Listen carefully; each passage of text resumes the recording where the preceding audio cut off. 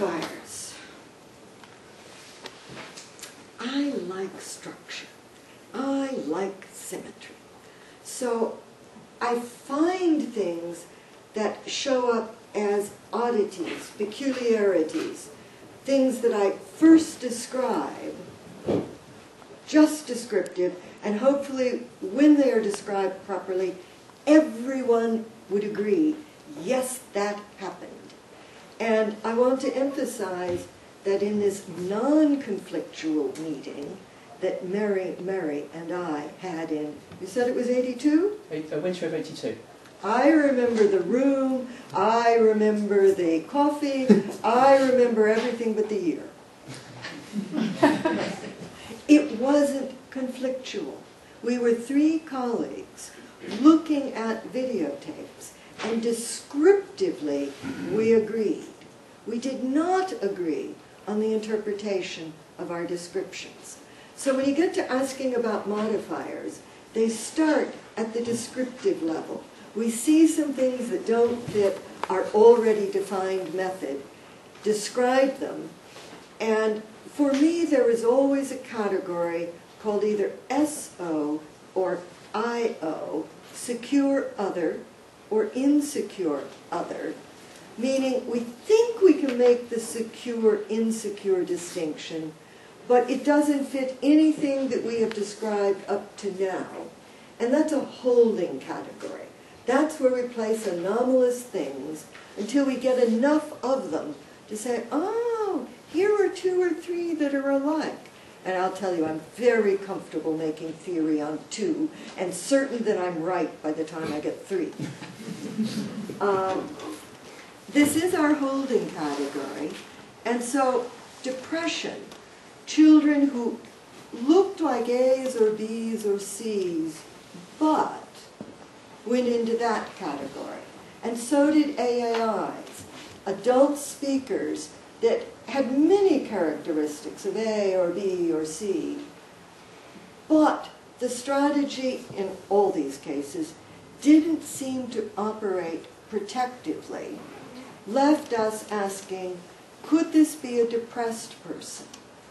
If I move to the AAI, which is the better way to define the category, I think it's in its mature form, depression in an AAI is all the information, explicit, visible, not hidden, not distorted.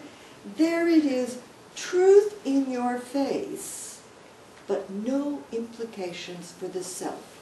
Nothing I can do that would change this. So it lined up quite nicely with Seligman's learned helplessness. You have all the information, but it includes the information that there are no implications for your behavior, that you are a pawn in this situation. As I've thought about it further, and partly because there's this irritant on my right-hand side that keeps pressing with emails and questions,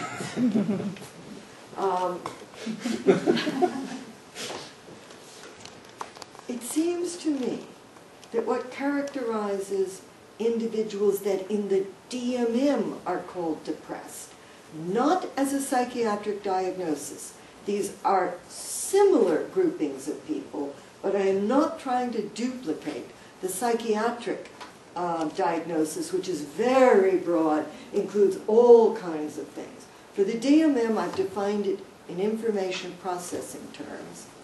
And what seems crucial for depression is that the individual has all the information, presents you with all the information, and has moved to the integrative level too rapidly.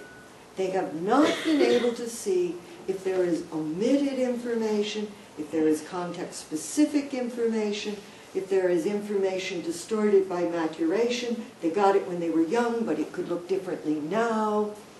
They have moved to the integrative step too quickly to be able to determine whether there are some opportunities for the self to take action that the self didn't perceive at the time that it got the information.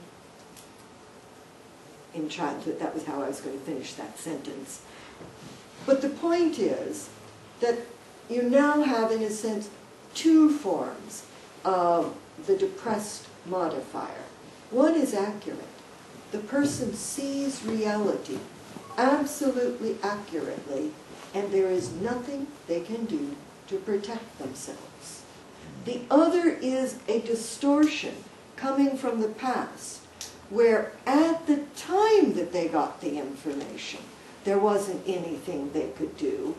But if they themselves, or they with the help of someone else, was able to unpack probably the source of the information, the timing of the information, the current context, they might find opportunities for action that they didn't have earlier.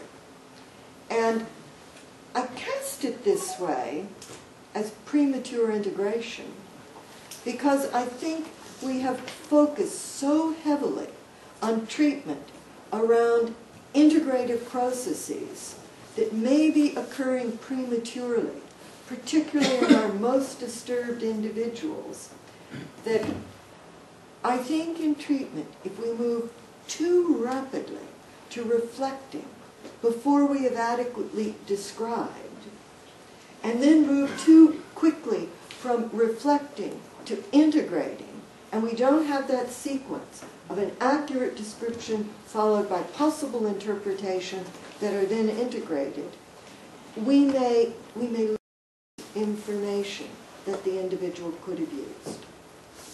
All right. Is that clear enough? It does. So now I have depression set up as, I hope, a continuum, because I told you I really like organized ideas.